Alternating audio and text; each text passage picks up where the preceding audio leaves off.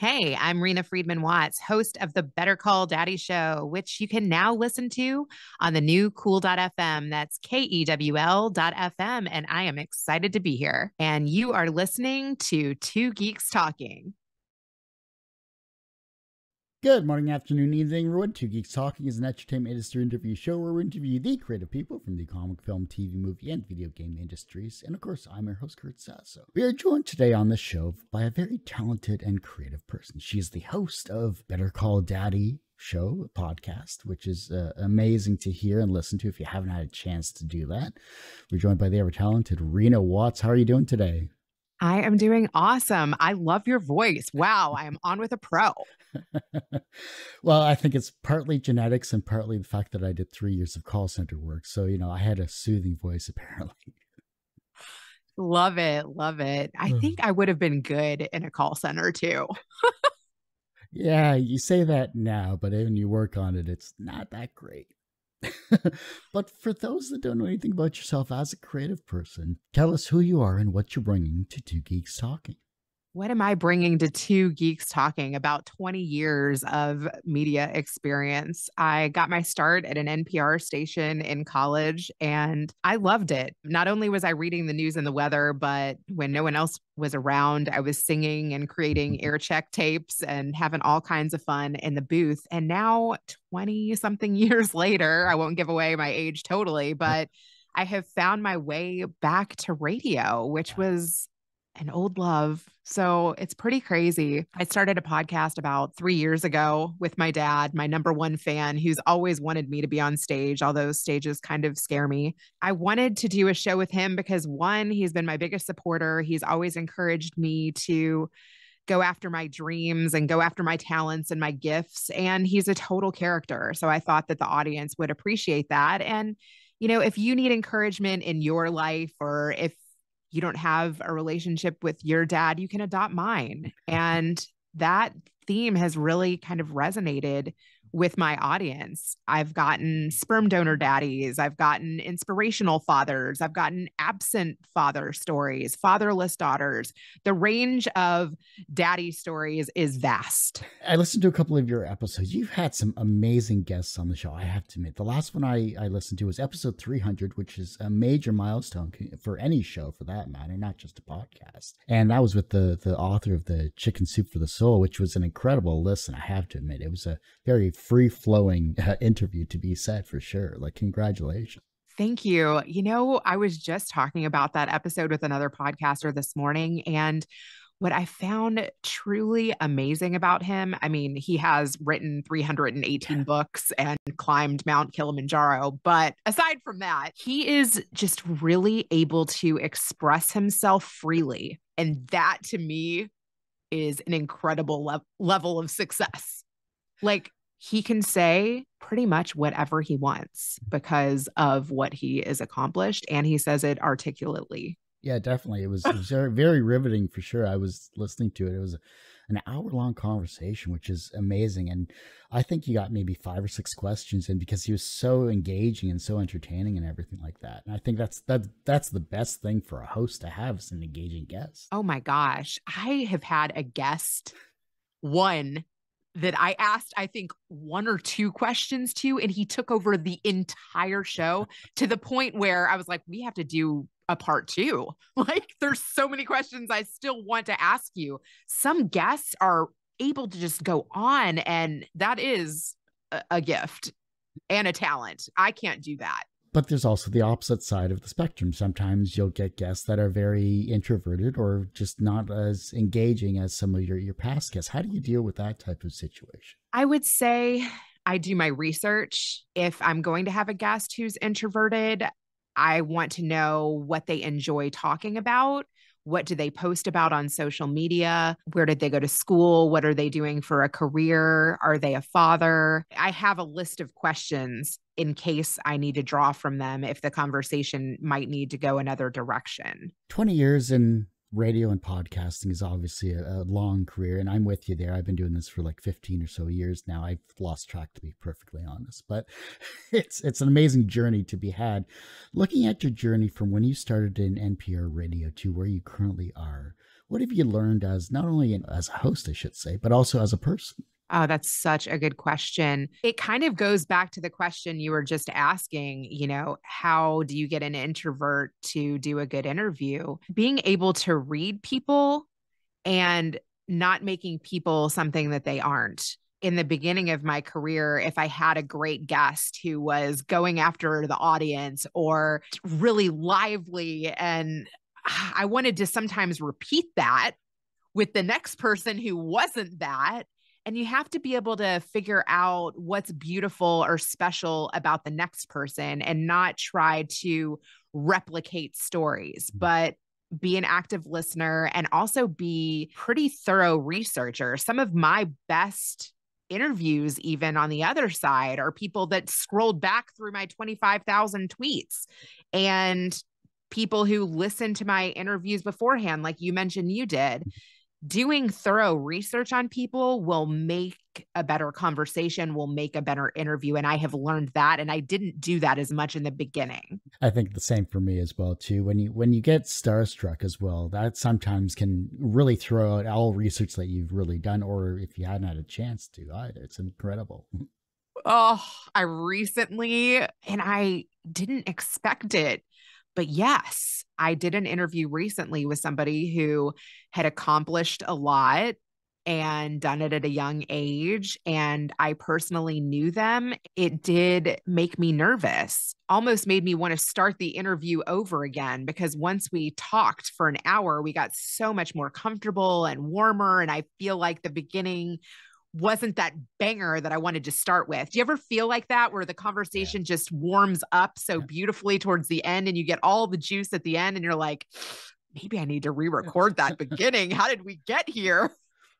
Definitely. I've had that where sometimes a guest will come on the show. It'll be like a half hour before they finally get comfortable. And it's just like, well, that ends this episode. It's just like, oh. Yeah. Of starting my podcasting journey too, since I had worked in post-production, I was just like, well, I'll just record a few bits. But when you record bits, it doesn't match. You just learn so much by doing it. And I think that's part of the creative process, right? Figuring out what stories resonate with your audience, figuring out what mic sounds best, where to sit, what to talk about, what not to talk about, how to frame things. Even with this radio journey now, me at Cool.fm, I am working with 8 other announcers who work on radio stations other than Cool.fm during their day job. And I am one of the only podcasters. And even though I have radio experience from a while ago, there's a learning curve, and I'm a perfectionist, and I might record a break 4 times versus 1 time. And I want to get to the point where I'm good with recording it and putting it out into the world. It doesn't always have to be perfect. And I think that people like a little flub. Especially if you don't have time to edit. That's the other thing. Editing, I think a lot of people don't understand the editing side of a podcast. And it's easier with audio than it is with video. I've been editing a lot more tightly since the pandemic. Looking at interviews that you've done, you're trying to connect a story through that entire time frame. And storytelling, especially in podcasting and interviewing, is very difficult to do. It definitely is. I'm interested in what you think about even leaving in a thinking pause or leaving in a deep breath. I mean, do you leave those in? Do you cut out repeats? I cut out repeats if the thought just gets disjointed. And that's the majority of it. I will sometimes leave in the deep breath pauses if they're really thinking about a question, or if it really kind of makes them pause. Situations like that, I'll leave it. But if it's a breath in between sentences that kind of just feels like it disconnects it, then I'll probably take stuff like that out. And it's more work for me, unfortunately, but at least the final version, when I release the podcast version of it, sounds a lot cleaner in my opinion. Yeah. And I think some of it too is just personal preference. I mean, when my husband listens to podcasts, he doesn't like them tight. I like them tight because I have a short attention span and I like things snappy. Even in the videos that I watch on TikTok or on Reels, I have that attention span. I like something to capture my attention right away. I like high energy guests. And for me, I also like to speed it up too. I'll go 1.5 times Yep. speed. It's just more of a time factor. It's like I only have a limited amount of time to listen to what I want to listen to. Seems to sink in quicker for me. Yeah. And speaking of that, so this guest that I was telling you about that I got kind of nervous with and feel like I could have done a better intro, there's different ways of even doing intros. So when I first started my podcast, I was unsure whether I should have my dad on the interview or not so he could hear it happening live, or whether I should do the interview separate, cut down the interview, and then let my dad listen and then us react together for the first time. That's what we do now. He doesn't really have the time to sit on every interview and then react. It's better for him to listen on his own, have his own thoughts, and then us talk about the episode together. I feel like that's more real too. Like we don't discuss any of the episodes until we discuss them together, which is kind of nice. It's almost like reading a book with someone. Like they have their own experience, you have your own experience, and then you come together to discuss it. It's like a classic book club, but only with two people, so you don't have to argue with everyone else. Yeah, exactly. Exactly. And it's interesting too. Like I've read books, interviewed guests, and then it's almost like he gets to read the book and doesn't. It's unbelievable, though. We've talked about so many different subject matters that I never would have expected. And what else is so cool is I feel like he's changed his opinions on some of the topics that I've covered, like abortion or sperm donation or being a fatherless daughter, a lot of subjects that I don't think we ever would have talked about had they not come our way through the podcast. And I feel like maybe my kids aren't interested in those things now, but now they have a library of what their grandfather thought on all of these topics. And it's also a sign of the times as well, too, because looking at the subjects that you've been doing for at least these 300 episodes and your varying career as well, too, there's a lot of things that change over time. There's a lot of opinions that change over time. What are some of the subjects that maybe you revisited in your most recent interviews versus when you revisited them in past interviews? Has your opinion changed on? For instance, like the sperm donor dad, my dad at one point thought he might even be interested in doing that. Like he wanted more kids, and my mom was done. I think around 25 or 26, she had three, and that was a pain point in their marriage. And after having interviewed someone who I think is like a sperm donor to around 25 children, my dad was like, wow, would I have been doing that to give somebody else a child for the opportunity of raising a child in a healthy way? Or was I actually doing that for ego? By hearing somebody who had actually done that, it made him think about it differently. So I thought that was interesting. And then interviewed this lady who I had met by producing another podcast. She was on a healthcare show that I was producing, and she was such a great guest on that show that I decided to have her on my show. And we did it in person with a green screen. And she actually got to meet my dad in person. And she admitted to my dad that she had gone through some abuse and that she saw her sister have a child and struggle through that. And when she got pregnant and was in this marriage that wasn't working out, she decided not to have the baby. And it made my dad think differently, having met her in person, having seen that, you know, she's worked in a healthcare organization for 30 years. She's been an entrepreneur. She's a stand-up individual. Maybe people's circumstances should be taken into account more before you judge them. It was such an interesting shift in witnessing in my dad to be more open-minded to the decision that she made. That is one of my favorite episodes with Connie Polk. I felt like it was really brave of her to even share that. It also depends on how comfortable you are with the guest, because it goes back to that window of, are they comfortable with you yet as a host, or are they going through something maybe during that day or during that time frame, or maybe, like you said, it's a difficult topic to approach and broach. That is actually a really good point. I have interviewed people right after tragedy or right before tragedy. One of them didn't want me to air the episode because their son was missing at the time of the interview. And then when I was going to air it, his body was found. And so I respected that. I did not air the story. And then another time I interviewed the Bronsteins after their son had committed suicide. It was like a couple months after it had happened. And it was so raw. And I'm happy that they let me do the interview because I was really touched by their story. I had a kid the same age. I knew one of my cousins went to that school. I felt very personally attached to their story. I let them hear the edit. I let the lawyer hear the edit prior to releasing it. And maybe it would have even been a totally different interview had I waited a couple of years. I've interviewed people that have lost their children years after, and they're much more freer and more comfortable talking about it. But I was living in the area. It was a local news story. I knew people that attended the school. I had a kid the same age. I kind of wanted to cover it. But yes, timing of the story definitely affects what kind of story you're even able to get. But as an interviewer, as a host, and talking with these people, especially with these types of tough subjects to broach here, how does that affect you emotionally and psychologically? Because I think that's difficult to do, especially with a 20-year career. Like, how are you coping with these types of tough subjects? That's a great question. I have to say, I have sleeping problems sometimes.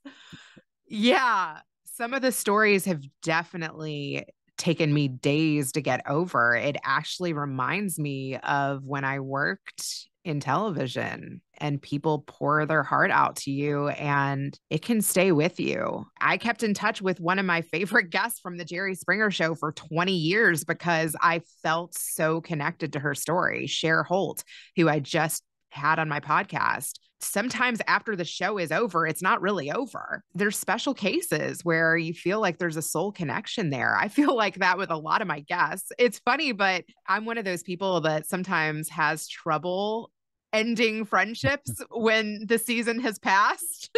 I would say a good chunk of my guests, I try to figure out ways that we can collaborate again. Like I listen to their podcast to see who's come into their life and maybe would they be a good introduction of expanding our circle. I do networking events. I've met a handful of the guests from my podcast in person, and I love that. I do Instagram lives with guests afterwards. I congratulate them if they've celebrated 200 episodes or if they have an anniversary or if they have a birthday. It's another reason to keep in touch with them or re-advertise their show or their story. I've done update stories with people too.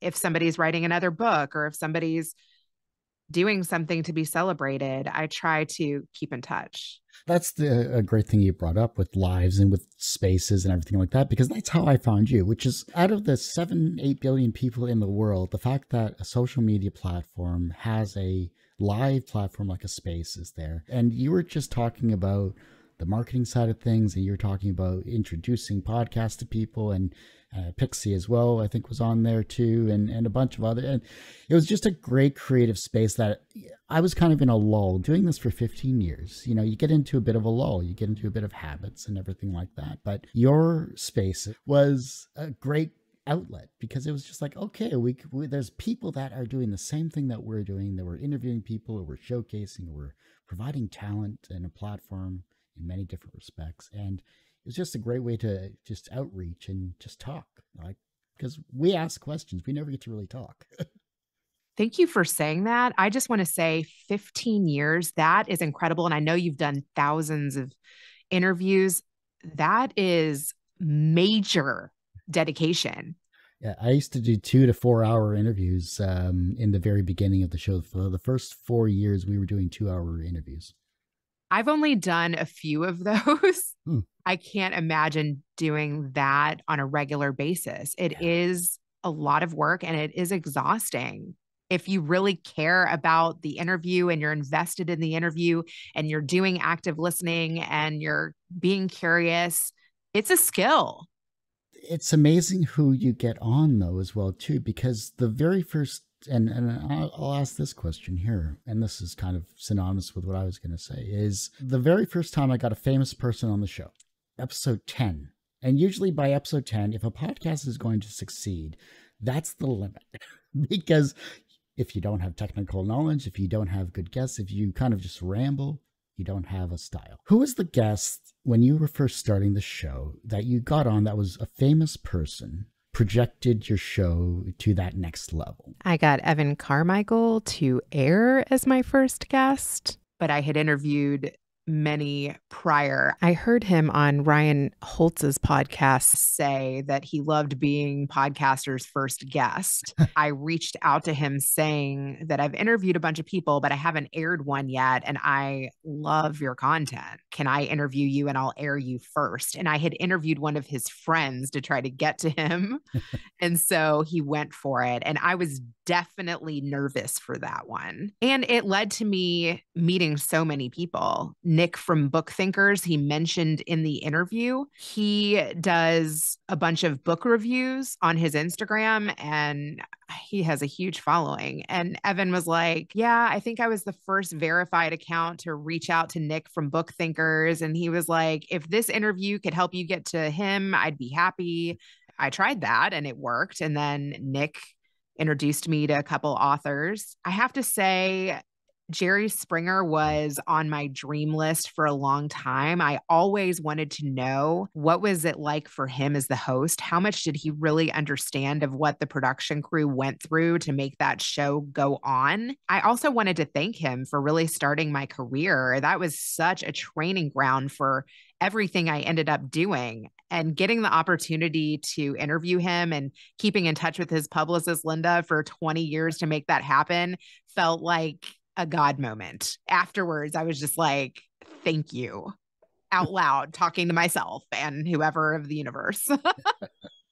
You know, if you grew up in the 80s and 90s, that was one of the best talk shows. And it was called a talk show back then, not a reality show, because, you know, that kind of went synonymous in the 2000s. But if you were at home from school or whatever, you were watching soap operas, Jerry Springer, and then eventually the evening news or whatever it was. That was totally my life. Actually, I interviewed at the Jerry Springer show, and then I also interviewed for like a production assistant role on the stock market show or something in New York. I was kind of into a guy in New York at the time, and he was like, you would work for Jerry Springer? And I asked my dad, I was like, hey, what do you think about me working there? He was like, do it. You know, my parents were in support of it. I grew up in Kentucky. It wasn't that far-fetched. I felt like I could relate to the guests somewhat. My dad worked in a factory, broke up with that guy in New York and ended up, that was my first job out of college. And it was amazing. It was exciting. I got to live in a big city, Chicago. I learned my way around Chicago alongside showing the guests around town.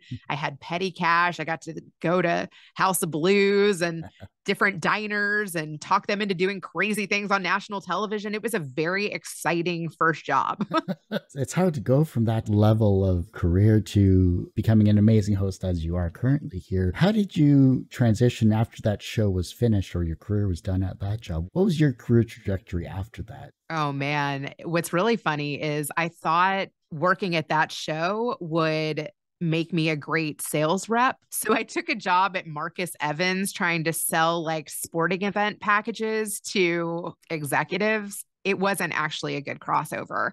In fact, I hated the job so much that I went out for a smoke break and never came back. Like 2 months into the job, I was completely irresponsible. I was like, that was definitely not a good fit. And then after that, I tried to get other sales roles because sales was an easy opportunity. There were so many of them in Chicago. There wasn't a lot of TV at the time. Oprah wasn't going to hire me. I just couldn't find really the right opportunity. And I was like, I should move to LA. There's a lot more television opportunities there. And I'm in my 20s and I have a little savings. And so I did that with a friend. And I went from being a producer and getting in the Producers Guild of America to starting all the way over as an executive assistant to 3 very seasoned producers, the Kyoto brothers, who did Killer Clowns from Outer Space. And they had been in the industry for a long time. And what was cool about working at a small special effects animation company company was that they really showed me behind the curtain. They showed me the business side of the film industry and what was it like to pitch a pilot? What did that budget look like? What are the accounts payable and receivable? How do you do a location scout? And I was like the executive assistant during Team America. Oh, So wow. I saw all the scripts, I saw all the rewrites, I saw everything that went into that. And I got to go to Paramount and see it all come together. And that was amazing. And then on the side, I was applying for production work to try to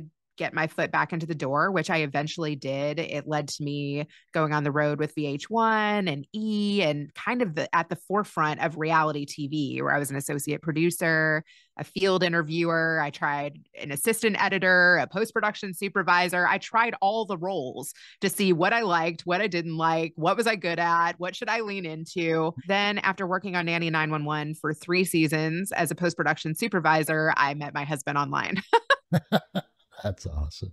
What was an early experience where you learned that language had power? That's a good question. I will say I learned that because when I interviewed with one of the executives from MTV, I walked into the room with him. He had a stack of resumes on his desk.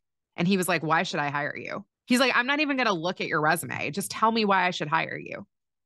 And it was for a field interviewer role. I'll never forget this. His name is Russ Helt. I mean, that was intimidating because he had executive produced The Real World and Road Rules and all these shows. And I said to him, "I can make a mute talk." And he went for that. And another time, even getting the job on Nanny 911, here's what a well-timed one-liner will do for you. And the power of language is having these up your sleeve. Like when a podcaster asks you, "What's your favorite quote?" or "Tell me about you." You know, you got to have these things. To get the Nanny 911 job, I said, "Well, Bill Clinton's no longer looking for interns, so this job sounds like fun." I had tried to send him my resume and write like a nice cover letter and be all professional. But sometimes just sticking out and being yourself and saying things that other people don't say, that works better. It depends on how far you can push that comedy boundary between, insensitive and this is going to kill. Exactly. That's the power of language right there. And I'll say that even in radio too, right? There are rules to radio. There's rules to everything. There's rules to working in healthcare. There's rules to working in real estate and the financial industry. And I've tried all those too. There are things that you can say and that you can't say. You just have to know what you can't say and then get creative around the rest. That line's, flexible, Regulations. Yeah. Well, regulation. That's why we podcast. Regulations. That's fine. Yeah. Just don't say the F word. Everything else, totally kosher. What's wrong with saying frogs? Come on. Oh my goodness. Everyone usually asks, what's the wisest piece of advice or what's the most bullshit piece of advice you've ever received? But what is the second wisest piece of advice that you've received that's stuck with you in your career?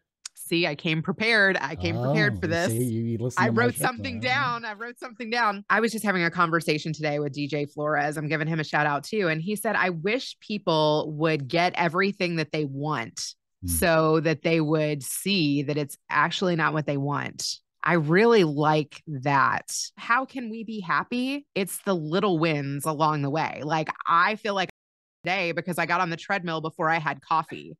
I feel like I won today because I didn't miss any meetings yet. I feel like I won today because I'm doing what I love. See, I like it when people come prepared and they actually watch a couple of episodes or whatever and see the same basic questions I've been asking for a few years now. I did listen to your most recent episode with the guy from the publishing company, the one who does different cartoons. Yeah, he was a good interview. I enjoyed it, and bringing together 13 people to create a publishing company. Not many people can do that, but there's other interviews I've had as well too. And I had Phil Folio back on after 14 years, which was a great interview because he was my episode 10. He was my famous person, and being in the industry for 40 years of comics, making his own way with his amazing wife as well. Both are creative geniuses in their respective areas, and they've created a comic series for 40 years. Like, things like that are just, it's great to have past guests on the show. What challenges do podcasters and hosts face in today's world, and how can they address those challenges? One that I have scene and that I try to coach podcasters on if I'm working with them is just being an active listener. And when I started podcasting in the beginning, because I have lots to say, I actually put myself on mute. And I heard this even from someone who is a very top podcaster, Scott Miller of the On Leadership podcast. He was saying that he makes like this face with his lips sometimes where he like, stops himself from interrupting. I think mute is probably better, especially in the beginning. Like you want to be the host, you want to jump in there and say something, but not interrupting, not talking on top of each other. That is something that I learned actually from the Jerry Springer show. Like you always see those guests that talk on top of each other, and it sounds like they could be arguing over a popcorn recipe and you don't even know what they're talking about because they're stepping on top of each other and you can't even understand them. So it's really important to take turns. And also, like you're doing very well. It's like you have questions prepared. You've left room for creativity and left room for where the conversation could go, but you were still prepared with questions that you wanted to hit. I think that it's important to have an outline, but don't be married to it. Don't have to ask your next question. Like be free in seeing where the conversation can go. I completely agree. It's something that I've collected questions over the years, and in fact, 10 years ago, I actually changed up all of my questions. I actually completely did a fresh reset because I felt the questions I was asking just felt canned. They just didn't feel natural. And it's just like I was like a robot asking questions. It was horrible. I mean, I like to switch up even elements of my show after every 100 episodes. I'm getting ready to relaunch my website. I switched up the intro a little bit. My kids have gotten older and I've included them in my intro. So, one will say, let's switch it over to grandpa. Now I had her say, well, you've heard from my mom. Now let's switch it over to grandpa. So take something that's working and freshen it up a bit, be open to new questions, keep trying to get feedback from your audience is another really big tip. People that are supporting you on Twitter, people that are supporting you on LinkedIn, people that are supporting you on Facebook, you know who your people are.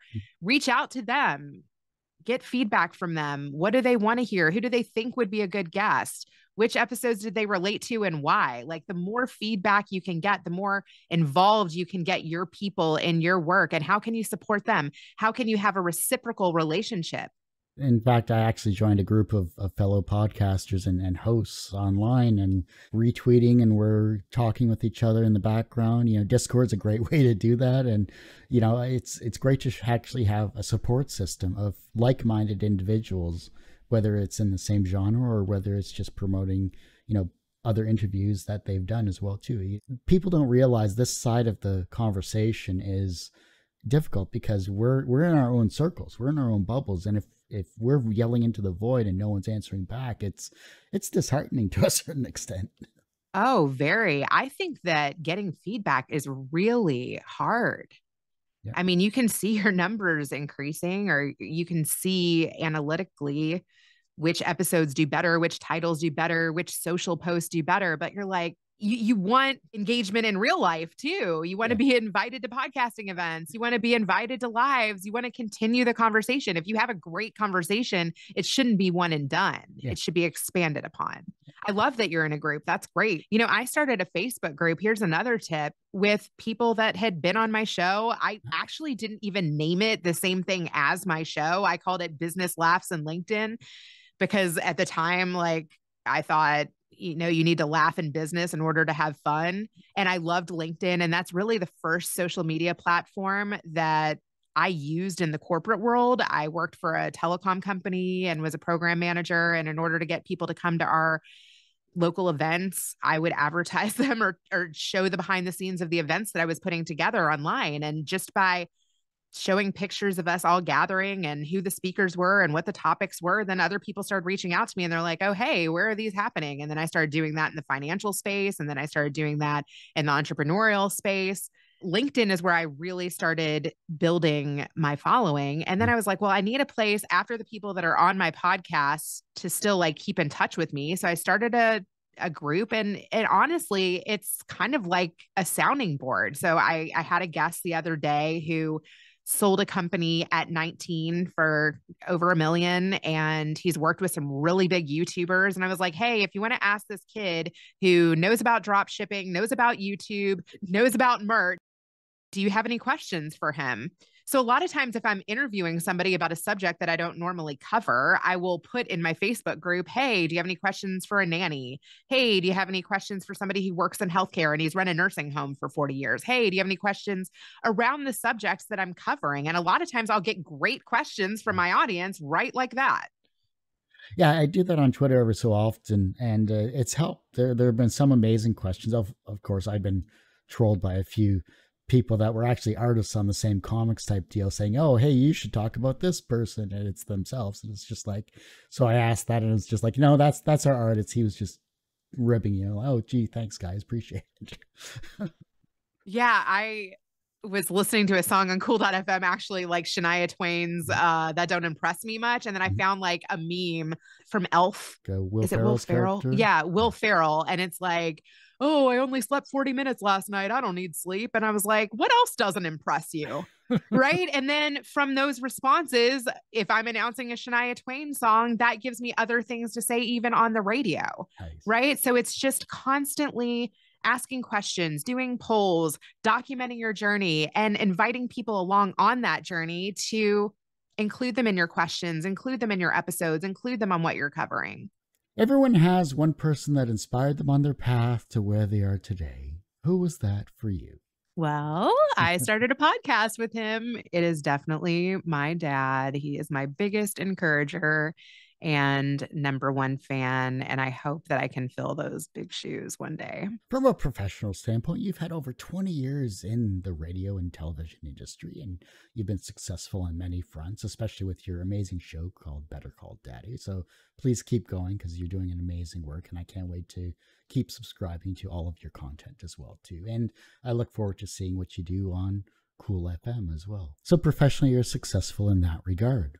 Do you consider yourself personally successful? That is a good question. And it is honestly something that I struggle with. I was just having a conversation about, are you really happy? That was the first question that I asked Evan Carmichael. Being happy and being successful is being good with yourself within and being confident. And that's something that by creating a podcast and by going after things that light me up, I am working on. But it is definitely something that I have struggled with.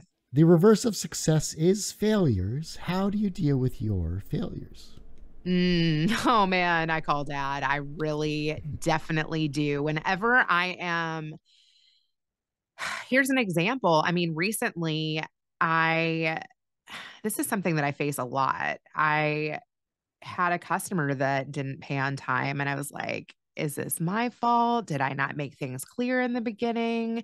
Is he not happy with the work that I did? Like, why am I having to chase money? And I feel like that is a big lesson of entrepreneurship, is knowing how to price your services, knowing how to take the right customers, knowing how to do the work that you're best at. And I am constantly failing and learning and up leveling in that department. And I always call my dad, because he ran a manufacturing company with his parents for 40 plus years. And he really understands people, and he understands messaging, and he understands being diplomatic versus emotional.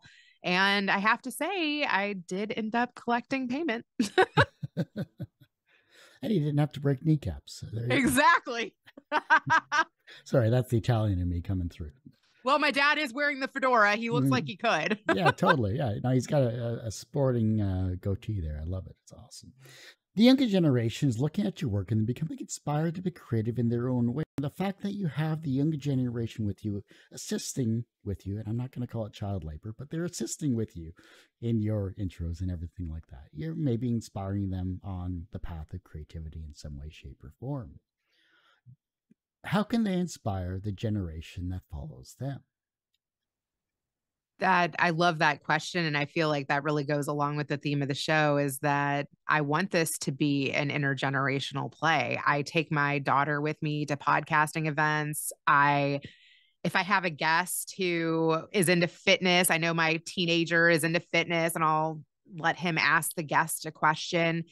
And from one of the guests that I had on my show, Evan Rabin, he is a chess master and he teaches at like 50 to 80 schools across the nation. And my oldest expressed that he was interested in chess. So even though he's not wanting to do content creation, although he knows how to edit and make thumbnails and he does that for his school presentations, maybe his way of carrying on chess to the next generation will have happened from my podcast and who I've connected to. Actually, my dad's a chess master too. So maybe instead of inspiring him to be a podcaster, maybe I will inspire him to be a chess master. I think it's inviting your children to see what's possible. And the more people you connect to that are doing amazing things, the more ideas it plants in their minds. If your life was well, this is kind of ironic. I'm going to ask this question because I think I exactly know the answer. But if your life was a podcast or a TV show, what would its title be? And what would its soundtrack be? So I knew you were going to ask me that one. So I thought of an alternative answer. If it's not Better Call Daddy, who I've been calling my whole life, and I don't know what I would do without him, I thought potentially it could be from Jerry Springer to Oh My God, because I went from working in an environment where everyone took it all off to being a little bit more buttoned up, to be honest, and becoming a little bit more conservative and becoming a mom of 4 children. What has that been like, right? Like, how do you be a mompreneur? How do you entertain your passions and your interests and be a little bit selfish, I feel, still be a mom and pick them up from school and not be a slave to the job and make time for both. So I feel like that would be my show. Being a mom is actually important to me, even though my kids may give me a hard time about it. I do try to make that part of my brand and a part of what I'm doing, and legacy really matters to me, and carrying on the torch really matters to me. I've been really close with my grandparents. You know, my dad has played a big part in my life. The soundtrack probably doesn't go with that. But I did think of the song Beyonce. I don't even know the name of it. I think it's All the Single Ladies, All the Single Ladies, because that reminds me, it would either be that, because that just reminds me of a time in my life where I was just like quitting with no backup plan and like going after every show I wanted to work on. And I didn't think that I couldn't get it. And I love that time in my life where I just went up. This is crazy. Like, Harvey Weinstein was actually at a Jewish Federation event. He was like being honored. I was the only one in the crowd that like went up to him and like introduced myself and like took my picture. But that goes back to what I was like in my LA days. Like, I really felt like I'm in my 20s. I don't have responsibilities. All I've got is dreams. And that Beyonce vibe is that for me. And then one other song I thought of, and then we can wrap it up, is my childhood before I lost that confidence and before I started questioning my abilities, was We Built This City on Rock and Roll. Mm-hmm. Yep. Bruce Springsteen. Yeah. So that might be a theme song too, because on a bad day, on a good day, you got to rock out. You still got to just like pump up the music and remember what you love. Well, I do hate to say it, Reena, but that ends this particular episode of Two Geeks Talking. I want to thank you so much for coming on the show. Thank you so much for having me. This was great. Before I let you go, where can we find you? How can we support you? Of course, where is Better Call Daddy and everything online? Yes, you can find me at bettercalldaddy.com. And I am revamping the website right now. I'm super excited. By the time this airs, it's going to have a whole new look, but the cartoons of me and my dad will still be there. You can find me on Twitter at Reena with 2 E's, or LinkedIn and Instagram at Reena Friedman Watts. It's good to laugh. I do know that.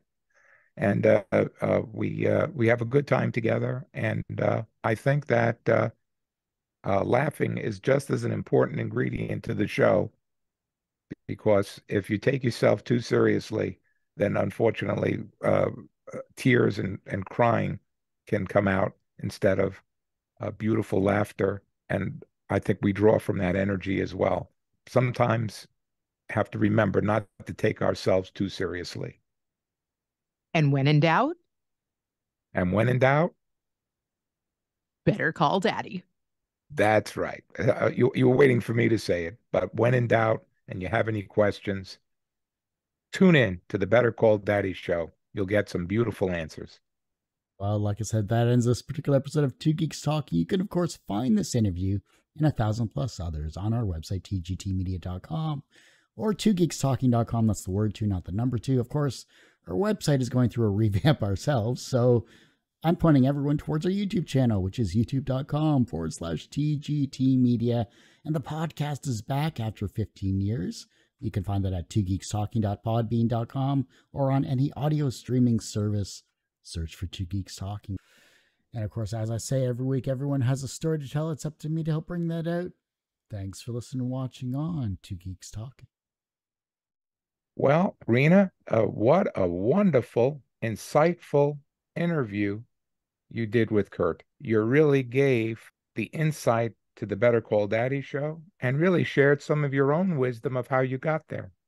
But look how history of something, whether you're studying the history of a country or the history of a show or the history of a business, how important it is to be able to see all the steps that it takes and experiences that you evolve all along the way. And isn't that what humankind is supposed to be doing? The same thing. It's the same formula. We're not in the Garden of Eden anymore, where everything is just supposed to be handed to us. And when God tested us and says, would you want to have everything except the tree of knowledge? And what happened is that once we took a taste of the tree of knowledge, what goes with knowledge? Responsibility, accountability. And once you take that bite of knowledge, then you are really on a projection of doing exactly what we're doing on the beautiful Better Call Daddy show, is building a legacy, is to building a history, to building a research communication with all peoples and sharing ideas and being able to pass it through a beautiful channel of communication where everyone can participate and learn and develop together. And isn't that what we want to pass on to our children more than anything? Is to have some type of continuum where they can carry out and have an understanding of the history so that we can predict the future and be part of the future. Wow. I like it. It was a very meaningful show, and it really got me stimulated where you were able to put together this insightful path that we all should be following. What I found to be interesting too is how much timing plays into the conversations that we have and the lessons that we learn. Well, isn't that from the chess game? You can make a good move, but it's not necessarily the best move. But when you make the best move at the right time, then all the other moves seem to flow a little easier. So always making your best move opens up so many more doors. So timing can be everything, because you can make that same move a move later and it's not as effective because your opponent can already possibly defend against a move that looked like it was the better move because they have now two moves to recover rather than one move. It's very interesting. Timing can be everything. And that's why sometimes being in the right place at the right time is a saying that's given by many people, but it has a lot of validity to it, that when opportunity really knocks and things are in the right place and people go for it, they have a chance to have better results. Those that hesitate when the timing is right, that equation doesn't necessarily have to occur exactly the same way again. So it's always best to take advantage of perfect opportunities when the time is available to do it. I think that Kurt did really a very nice job. That's back and forth conversation with you. It really stimulated a very insightful show of where the Better Call Daddy show originated and how it can continue to grow and progress. You give really the tools for someone else that can do the same thing. We all can make a history and a legacy for ourselves and be able to communicate it out there. But most importantly, it has to be real. It has to be where you are giving value to all the participants and not where it's just about you or just about him. It's got to be where it's a united front and where everyone has an opportunity to participate and to be able to grow as well. It reminds me of a line I know you like to use is go for the gusto. That's right. You know, we only live on this earth for a very short period of time. To leave opportunities and to leave possibilities without going for the gusto or reaching for the stars and going for it makes it where you've, in my opinion, people then miss out on really ascertaining everything that they can be.